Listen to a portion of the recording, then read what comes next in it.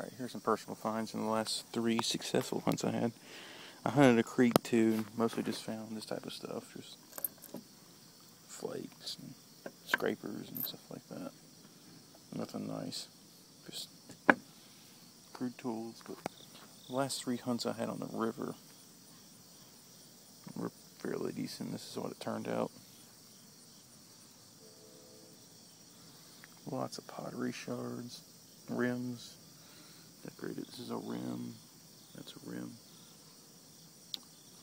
Turtle shell and cut. It's a worked mussel shell. Probably used it like a spoon or decorated pottery with it.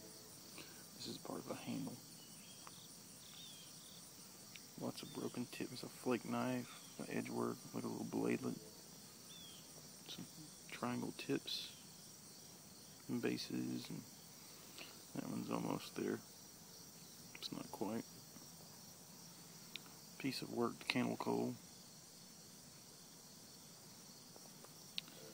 Drill, 14-inch drill, crude Madison point.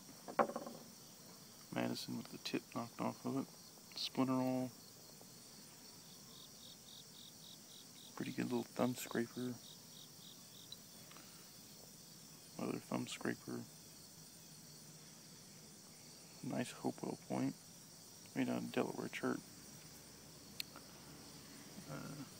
3 Madisons. These are the ones I found the first trip down to that place. This is the one I found last time I didn't get on video.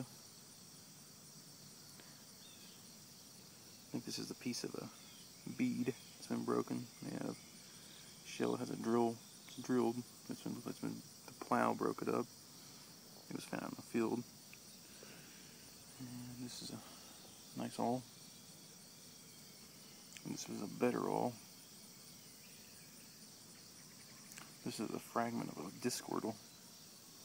There's a drill hole. It's a pottery discordal. It's been broken.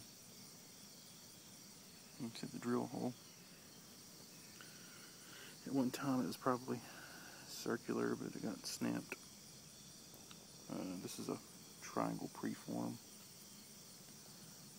And this one's a Jack's Reef type point made out of Carter Cave flint. That's what I found over the last 3 hunts. I didn't do a cleanup video the last couple times, so thanks for looking.